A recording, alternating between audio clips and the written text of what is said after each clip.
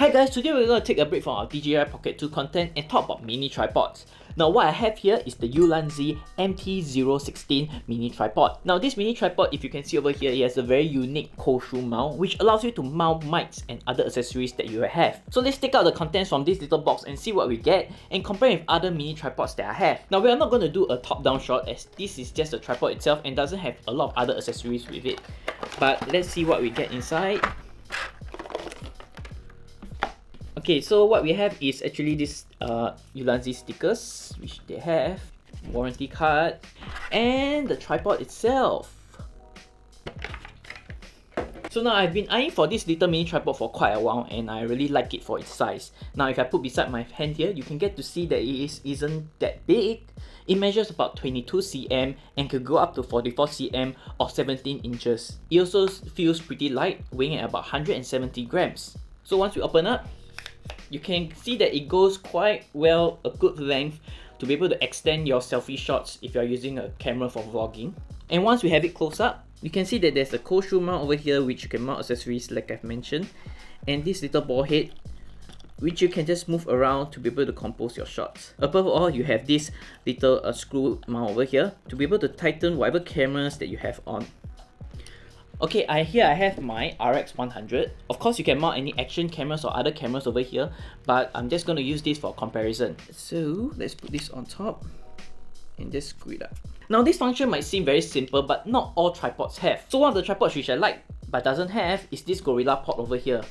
If you see closer, it only has this quick release plate. It is good, but if you were to switch around, it's going to be quite a hassle.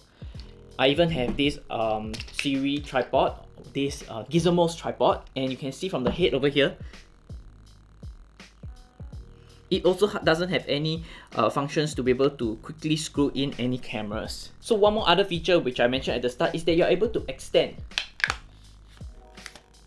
which is very good for vlogging. And if you can compare it with the Manfrotto Mini Pixie Evo, which I always talk on my channel, which does have this top screw mount, but you're unable to extend it for the selfie mode compared with this Ulanzi MT-16 over here. And let's try to mount up a little light over here. What I have here is my ALM9 little light, and yes, this cold shoe mount over here.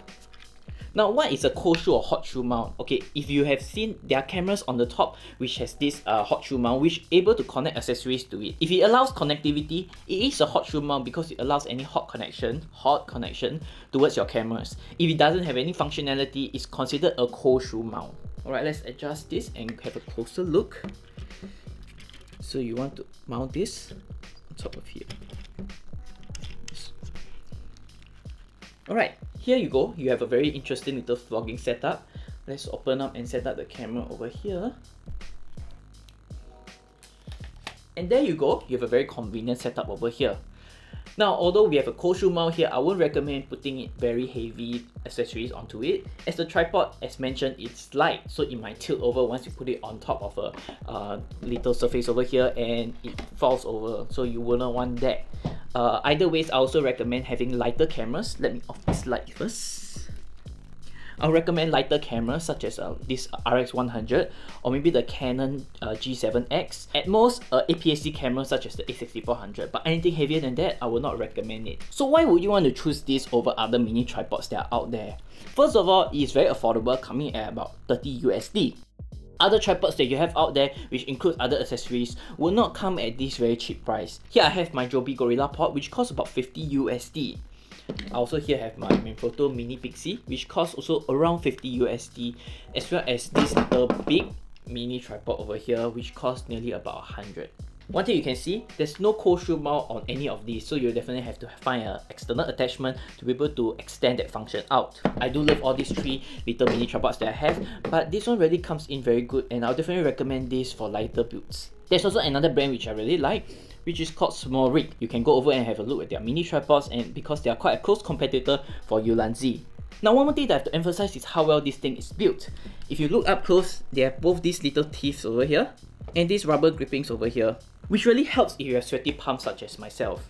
it will definitely close very well, and you're able to use it for vlogging compared with other little mini tripods or other selfie pods that are out there which does not have this function. Both my Manfrotto Mini here and this little vlogging Joby Gorilla pod does have this rubber gripping, but it does not secure it as a whole unit by itself. So I hope you guys like this brief review on this Ulanzi MT-16. If you do, give me a thumbs up and subscribe down below, and hit the bell notification over here so that you'll be updated with my latest upload.